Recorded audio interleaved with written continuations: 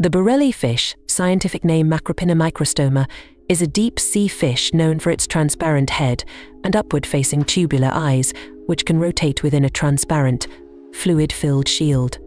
This unique adaptation allows it to look upward through its own head to spot prey silhouetted against faint light filtering down from above, a critical advantage in the dark depths of the ocean.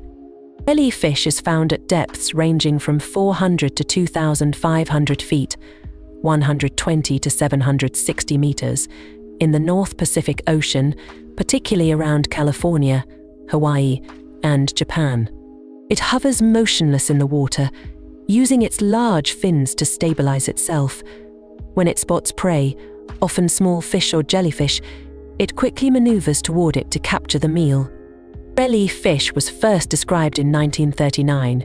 What we now know about it was discovered only recently.